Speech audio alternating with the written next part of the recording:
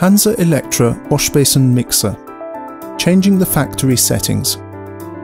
You can change the following mixer settings: maximum flow period, the automatic flush length and period between flushes, cleaning mode, intelligent afterflow period and sensor range. You can reset the factory settings if necessary. The setting options are presented in the instructions that come with the mixer. The required changes are indicated in the rows that show the number of green signal lights.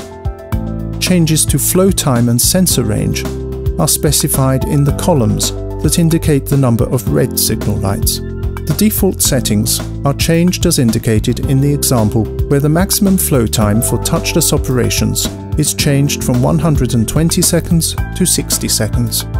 Begin by placing your hand in front of the sensor. Then place the magnetic key included with the mixer between the sensor lenses. When the magnetic key has been identified, the mixer will switch off and a red LED light will switch on. Hold the key in place until the LED light begins to flash. Then remove the key. Put the key back and wait for 2 green signal light flashes. Remove the key. Put the key back and wait for 3 red signal light flashes. Remove the key. The lights will flash for the set number of times. The flow time change has been completed. To enter cleaning mode, remove the magnetic key when the red signal light is on. The red signal light will switch off and the green signal light will flash for the set cleaning period. The default cleaning period is 30 seconds. If you are not sure what changes have been made in the mixer settings, you can reset the factory settings using the magnetic key as follows.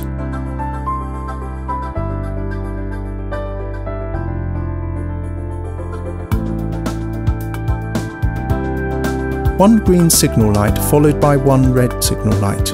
Remove the key. The lights will flash for the set number of times. The default settings have been reset.